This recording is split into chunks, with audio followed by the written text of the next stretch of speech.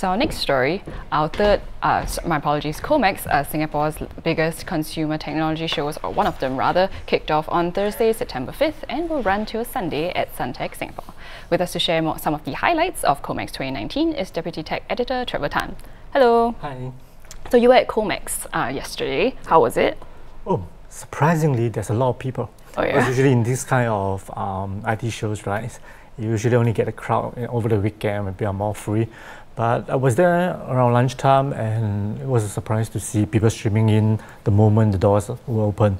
And you know, the passageways are getting crowded already. Yeah, but you know, it's easy to see why, because IT shows and consumer shows, tech shows like that have been getting a bad rap, you know. They are known as no tech pasar malam, no, nothing different. But this time around, Comex 21 Nice have a lot of different stuff. For instance, there's a photography exhibition at level 3, and there will be seminars and models photo shoot. And of course, the inaugural Esports Festival Asia. Right, so speaking about the Esports Festival Asia, right, Comex is actually the location for the first one, as you mentioned, and the organisers Sphere Exhibits has actually invested $1 million in it. So can we talk a little bit about that? What are we expecting there? Well, plenty of fast-paced action. Okay. If you haven't been to an esports match, right, you probably don't know, but it is very exciting. It's as exciting as watching a football match, a basketball match. Yeah, and that's why people, esports fans are ready to pay money to go and watch such events. Wow. But here in Comex, it's free.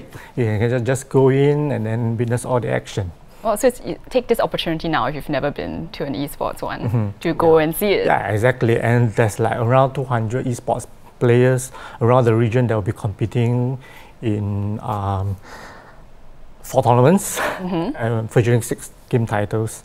And there's $35,000 worth of total prize money up for grabs. Ooh, yeah. So a lot is at stake. Yeah, there's a lot of money involved these days with esports. And if you're a TVB drama series fan, the TVB actor Sean Tam will be later tonight at 7 p.m. we'll be having a show match. Yeah, with a Singaporean pro gamer. But they're not going to play against each other, which is kind of a shame. But they are going to play against someone else. Yeah. I see. But it's still going to be fun again. Yeah, still exciting to see him in action. Yeah, definitely. Right? So, but besides that, what are some of the other things that you would say our viewers at home should not miss if they go to Comex? Wow. Personally, I think the highlight for Comex should be the launch of the Huawei Nova 5T. Yeah, because usually you don't see a smartphone being launched in this kind of shows. And this is more significant because Huawei Nova 5T might be the last phone that will be fully supported by Google.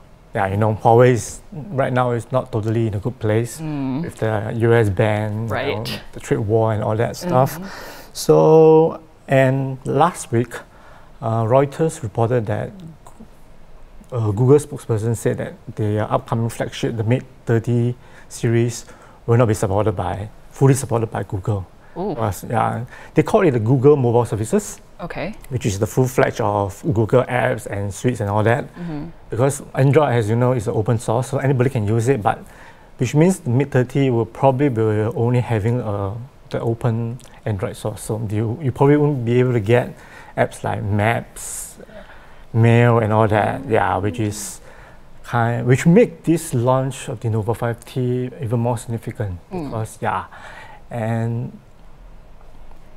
more important is this phone is amazingly great value for money. Priced at $598, it has features like, you know, for the Kirin 980 processor, which is found in the flagship P30 Pro, and a whopping 5 cameras, 4 at the rear, 1 front facing, and also it even have a GPU Turbo 3 graphics processor, which is great for gaming, which is why you'll find the hands-on area at the Esports Festival Asia. So you go and play there. I can have hands-on there. The pre-order starts today and will end on 12 September. You'll go and see them on September 14th.